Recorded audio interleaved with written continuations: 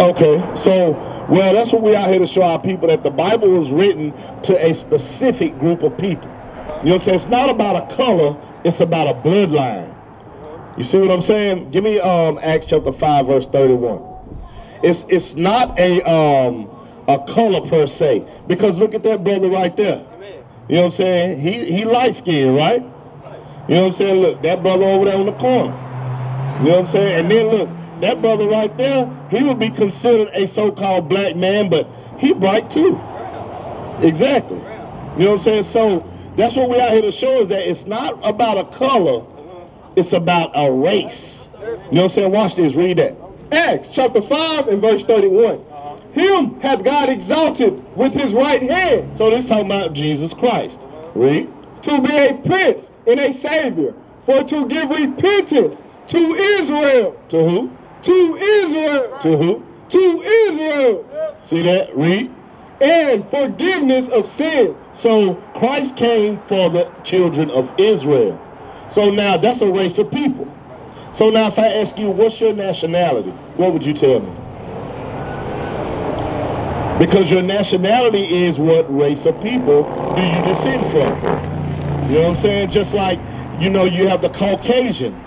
You know what I'm saying? The so-called white man. You have French, Caucasian, German. What is it? American black, West Indian black? So the West Indian black. Just according to my dad being black and Jamaican. Oh, okay. So your dad is a black Jamaican. Yeah. Okay, so yes, you would definitely be Benjamin. Right. You know what I'm saying? But watch, this is how we know who we are according to the Bible. Because the Most High left clues in this book. Because as of right now, our people consider themselves what? Black, African American, Jamaican. You know what I'm saying? Jamaica is land of, what is it, wood and water? That's what it means. You know what I'm saying? You're not wood and water. You know what I'm saying? So just like African American, that's two continents. You know what I'm saying? You wasn't born on two continents. And it's also named after a white man named Scipios Africanus and Americo Vespucci. Those two continents were named after two white men. We don't descend from white men. So how could we be that? You see what I'm saying? But these are the clues that the Most High gave to his people to know how you're going to be able to know who you are in the last days, because and we all know that we went through slavery. Our names was taken from us. Our heritage was taken from us. Everything that we had before we came over here was taken from us, correct? So this is how we are, this is what we are here to teach our people, is how to come back to who you are before they brought you over here on a slave ship. Right. So watch this, read that, Deuteronomy 28:15. Deuteronomy chapter 28 and verse 15. But it shall come to pass, if thou wilt not hearken unto the voice of the Lord thy God, to observe to do all his commandments and his statutes, which I command thee this day, that all these curses shall come upon thee and overtake thee. So this is Moses, after he led the children of Israel out of Egypt and gave them the commandments. He also gave them blessings and curses. You'll be blessed if you keep the commandments, but it'll be curses come up on y'all if y'all don't keep the commandments, right? So this is a curse. Read 16. Cursed shalt thou be in the city. He said, cursed are you going to be in the city. If you go to any city in America and you go to the so-called hood or the ghetto, who live there? What race of people live there? Huh? The so-called black man, right? Hispanics, Native Americans. We populate the hoods in every city, right? Watch this, read. And cursed shalt thou be in the field. And he said, and cursed you're going to be in the field. Who picked cotton for free for 400 years? We picked cotton for 400 years for free, and we can't even get a free cotton t-shirt. You see what I'm saying? We worked in these fields for over 400 years for free. The so-called Mexican are still out there in the fields to this day.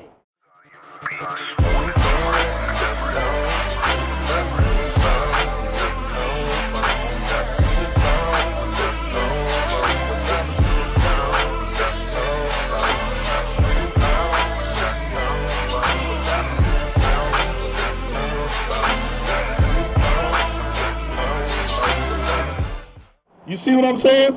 So this is a curse that Moses said was going to be on the children of Israel. Read verse 46. Let me show you for how long. Deuteronomy chapter 28, verse 46. And they shall be upon thee. And these curses are going to be upon the children of Israel For a sign. for a sign. What does a sign do? Yes. Like stop sign, it's a sign. It's an identifying marker, right? So he said these curses are going to be upon the children of Israel for you to be able to identify who they are. For how long? And for a wonder. And upon thy seed forever. Forever. Meaning all the way up until today, you can go read these curses and find out who are the Israelites today. So watch this. Read verse 48. Deuteronomy chapter 28, verse 48. Therefore shalt thou serve thine enemy. So Moses told the children of Israel, if y'all don't keep these commandments, you're going to have to serve your enemies. Read. Which the Lord shall send against thee in hunger. Now, when we want food today, because we got to fast forward to today, because he said these curses was going to be upon us forever, right? All right, so today, when we want food, who do we got to go to get them? Because he was talking to the children of Israel. That's a race of people. So now he's telling you, you're going to have to serve your enemies, other races of people, for food. When we want food, what race of people we got to go to? Who on McDonald's? The white man, right? He says, in hunger and in thirst. When you want water, who we pay our water bill to? The white man. But the Bible called him your enemy, remember? Read. And in nakedness. When you want clothing, who we get our clothes from? Read. And in want of all things. And in want of all things. A birth certificate, a driver's license, an education. Look, we even had to go to them for, look at this. We even had to go to them for religion. All of these different religions was made up by the white man, slave master, Baptist church. That was made up in 1608 by John Smith. Mormonism was made by Joseph Smith, 1830. Where was our people at in these times? 1608, what was our people doing? Picking cotton, right? We were slaves. The only reason our people run around saying they Baptist today is because the slave master was Baptist. Right. The only reason your forefathers and foremothers was Baptist is because the slave master was Baptist. It wasn't by choice. They didn't bring Baptist people from Africa to America. We wasn't Baptist before we came here. You see what I'm saying? So watch this. He said, in want of all things, read, and he, and that same enemy, listen what it said he gonna do, shall put a yoke of iron upon thy neck until he have destroyed thee. Did we have yokes of iron on our neck? He said that same enemy gonna put yokes of iron on your neck until he have destroyed you. We don't got chains on our neck no more, do we? But we destroyed. Why? Because we don't know who we are no more. You know what I'm saying? It's just like if you got a dog. You tie him to a fence and you feed him long enough, after a while you could take that chain off his neck and he ain't gonna go nowhere. Because he already destroyed. You see what I'm saying? Same thing happened to us as a people. The same thing. Read verse 68. Deuteronomy 28 and 68. And the Lord shall bring thee into Egypt again. So now, you remember that he talked to them after they left Egypt. Remember he parted the Red Sea and all of that. So they left Egypt. So now he telling them, the Lord gonna bring y'all into Egypt again. They understood what that meant because they knew they were slaves in Egypt. You know what I'm saying? That's why Moses had to go to Pharaoh and say, let my people go. So they understood that Moses was saying, the Lord gonna bring y'all back into slavery again. How? With ships. How did our ancestors get to America? Slave ships, right? Read. By the way whereof I spake unto thee, thou shalt see it no more again. He said you ain't gonna see your homeland no more again when this happened. Read. And there, when y'all get off them slave ships over there, ye shall be sold unto your enemies. What was the first thing they did when they took our ancestors off them ships? They sold us, right? Sold to Master Charles in Virginia. Sold to Master Lee in Texas. We were sold, right? Read.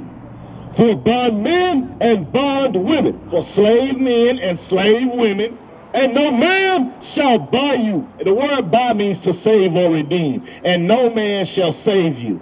Not Martin Luther King, not Malcolm X, not Harriet Tubman, not Frederick Douglass. Nobody's going to save you until Christ returns. You see what I'm saying? So now I'm going to ask you a question. If Moses said all these things were going to happen to the children of Israel, and we are the only people that these things happen to, right? Who are we? We are the children of Israel. That's correct. We are the Israelites, according to the Bible. Now, we used to scream black power while Heron was pushed. But at the end of the day, nothing's in vain. IUIC has been given a vision. The tents of Judah has risen. Many has attempted the mission. Minor murmuring, omitting, and missing the mark. Just reading that he had the flame of fire in his eyes gave us the spark. We on Paul's mission. We out on the road, purple and gold. From Mexico, Cuba, Haiti, Ghana, Sierra Leone.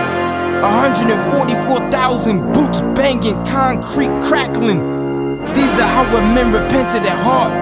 The scriptures is proof. IUIC, we deliver the truth.